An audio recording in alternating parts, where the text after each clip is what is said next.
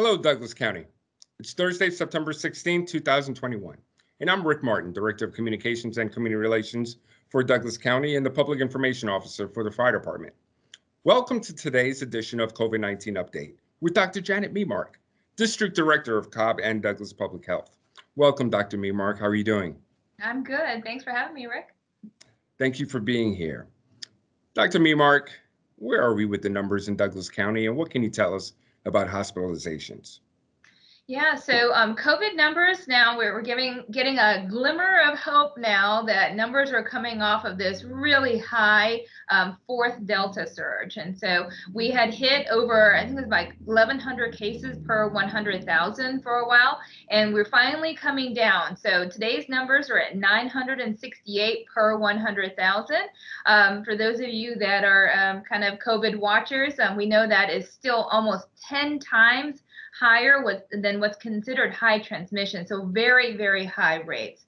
Another concerning thing that we're seeing is that the positive percent of rates of tests coming back still remain very high. So it's at 18%. We feel much more comfortable when it's below 5%. So if all tests are coming in, less than 5% should be positive. And so 18% tells us that the people that are getting tested, there are almost 20%, like 1 in 5 almost, that are coming back positive. That's a lot. And so we still have very high transmission in Douglas County when it comes to COVID. Hospitalizations also remain very, very high for Douglas Hospital. Now they've come down a little bit, which is very, very good, but they are still at extremely high rates. So we need those numbers to come down as well to give some relief to the hospitals. One of the concerning things that we have seen is the number of deaths that have been coming in. And so you remember it would be cases first, and then you'd have hospitalizations next, and then you have deaths that would follow. Well, we've had 256 deaths in Douglas County from COVID-19.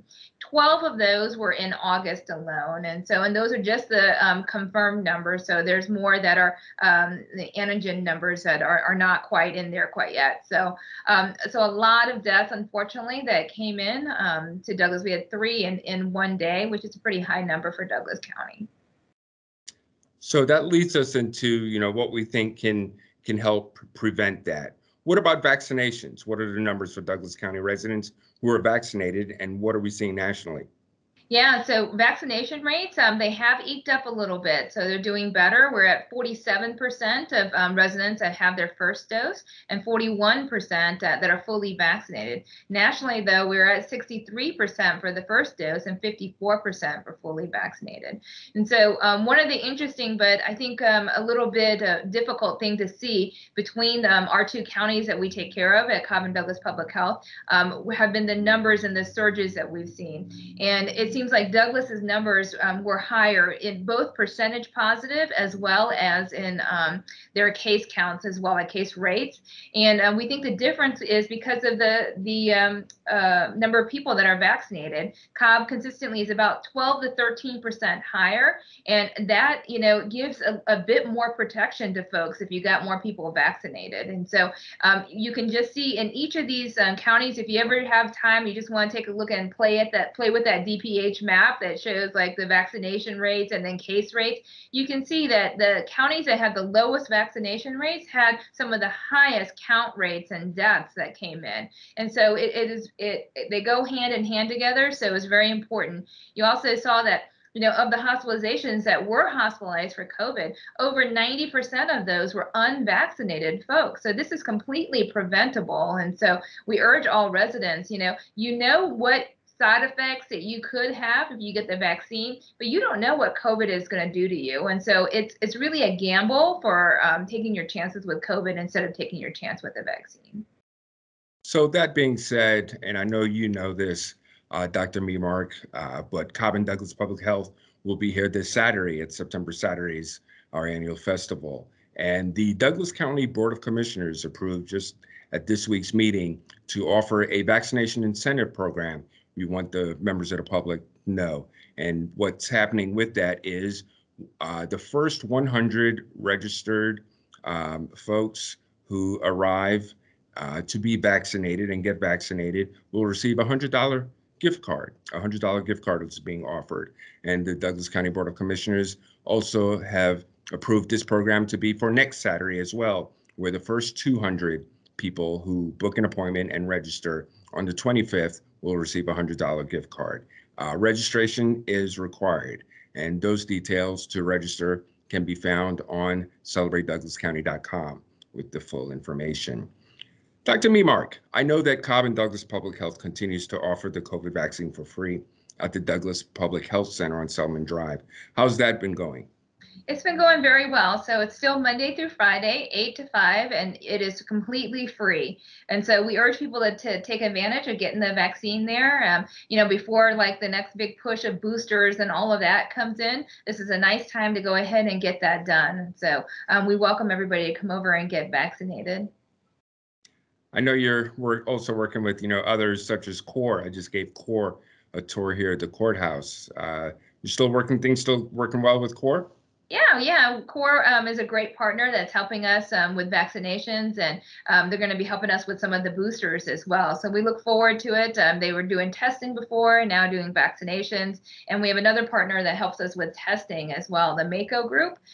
So you will see them over at that at Arbor Place Mall. And so we're working on some plans to, if the booster gets approved, that we're ready. And so there's been a lot of only little tidbits coming out about that. So I'm sure you want to talk about that one too, huh? Absolutely. And just as well, too, I think this is a time where the Board of Commissioners, I know, would like to thank Premier Drugstore for conducting a clinic this week, a clinic for our employees to receive vaccinations, giving employees an opportunity to receive vaccinations if they would like. So, and that was a success. And again, on behalf of the Board of Commissioners, thank you to Premier Drugstore as well. Excellent. Very good. So there seems to be a lot of misinformation about the booster third dose. What can you tell us about that? Yeah, so there is a lot of confusion. So first of all, there's two different things. There's the third dose, and then there's what's called the booster. So the third dose is actually right now it's available to folks, and so this is to be right soon after you get your second dose of your Pfizer or Moderna vaccine, and so it's for folks that are truly immunocompromised. So if you are undergoing cancer treatment or have had a transplant, have uncontrolled HIV or AIDS, then you can get that dose right now. So go ahead and go and do that. You don't have to have your doctor send a note or anything like that. If you fall into those categories, you can get, you just have to fill out an affidavit. Now, for the booster, this is the one the president had announced a few months ago. And so that one is supposed to be like 8-9 months after your second dose. Now, that one is kind of going through the process right now. And so the FDA will meet actually tomorrow to discuss the boosters. And then it will, if it gets approved there, it will go to the CDC and the ACIP, the Advisory Committee on Immunization Practices. So, and that would probably not meet until next week. So we're awaiting to go through the first steps first. So we are preparing because we don't want to be caught, on our back foot on this. We want to make sure that we're prepared to give out the vaccines. And so we're just waiting to hear what the official word from the federal government is. Great information, Dr. Memark. Thank you. Is there anything else you would like to say to the residents of Douglas County? Yeah, so this one has felt like a long one. This fourth surge that we've been through, going on 3 months now. The amount of strain that it puts on all of our first responders and public health workers and healthcare workers has just been tremendous. We have a lot of people that are leaving their respective fields because of burnout and stress, and so every single time this happens, I feel like it takes a toll upon our infrastructure. And so I just wanted to make sure that everybody knew, that we're not in the clear. There's always a possibility of another one. So we've been through 4, unfortunately. So, we have flu coming and then potentially a 5th surge. And so you remember last year, the holidays were not great for COVID, and we were filled to capacity, and we surpassed that this time.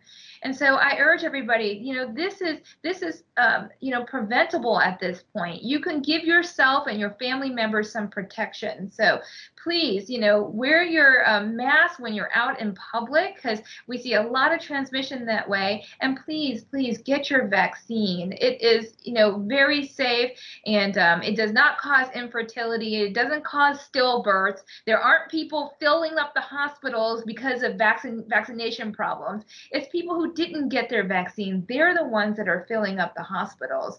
So I urge everybody to please get it while you can, and get your flu shot too. We need to give as much protection to ourselves as we can as we go into the winter. Dr. Memark, I can't thank you enough. At this time, too, as well, I'd love to thank our first responders. I want to thank the City of Douglasville's Police Department, Douglas County Sheriff's Office, our Fire and EMS team for Douglas County, our Emergency 911 Operations Center, our dispatchers. It's been an ongoing effort in the midst of a pandemic, and I know that you can't thank them all enough. Dr. Memark, I want to thank you for being here on behalf of the Douglas County Board of Commissioners and the Communications Department. I'm Rick Martin. Thank you, and have a good day. Thank you.